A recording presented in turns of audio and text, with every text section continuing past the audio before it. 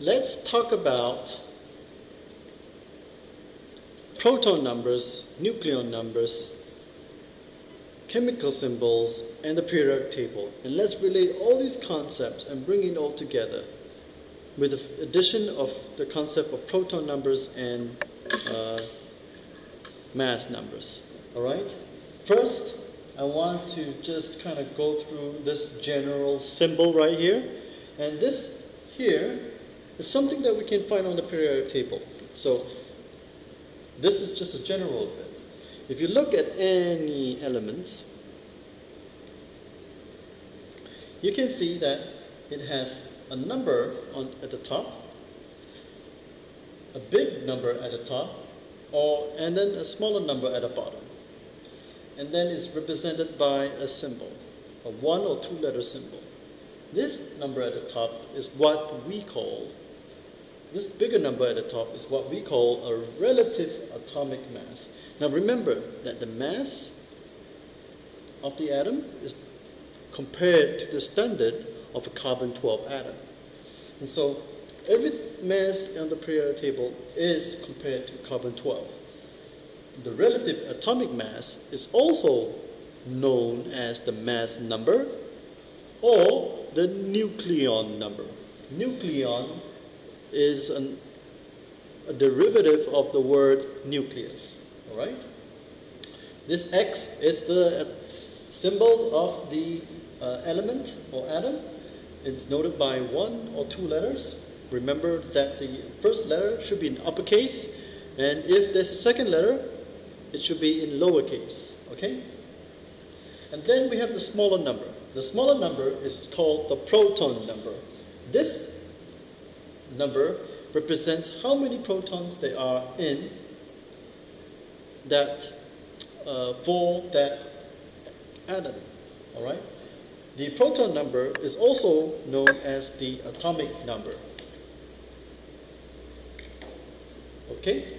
So let's get right down into how to relate the symbols on the periodic table to the structure of the atom, and also determining how many protons, electrons, and neutrons there are in that atom. Let's get down to it. All right, let's first go on to hydrogen. Hydrogen has the symbol 1,1.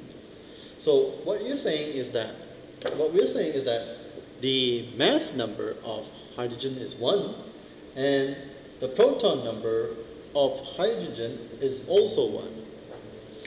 That means hydrogen only has 1 proton, all right? Because remember, the relative mass of protons and neutrons is 1, okay? So that means hydrogen has only 1 protons. So let's draw the structure of atom structure of hydrogen. So we have 1 proton. That's it, easy peasy.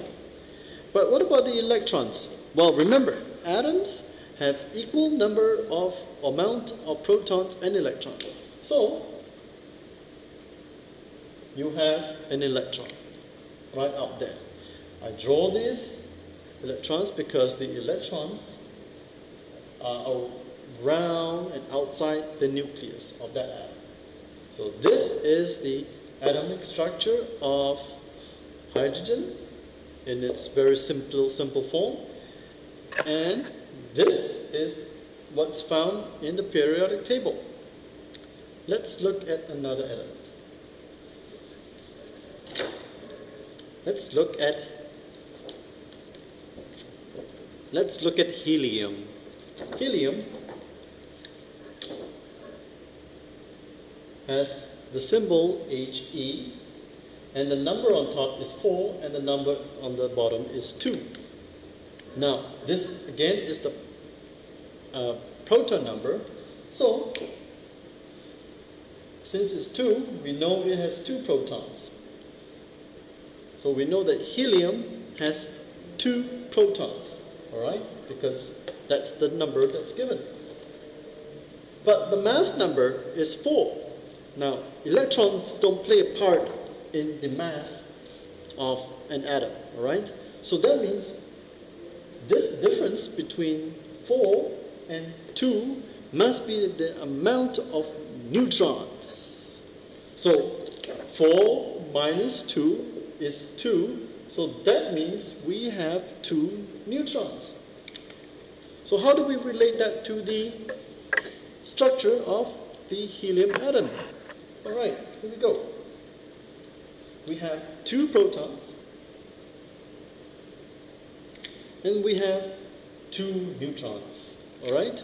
And people usually alternate the protons and the neutrons like this. So you have protons, neutrons, protons, kind of like an alternating format. Now, how many electrons does helium have? Well, we have determined that we have 2 protons. So for any neutral atom, it also must have the same number of electrons. So there must be 2 electrons. So I take the electrons and I draw 2 electrons, like so. Okay? That is the structure of helium. And we can go on further to talk about lithium and beryllium and boron and all this other stuff. But for now, I just want you to be able to relate chemical symbols and the atomic structure.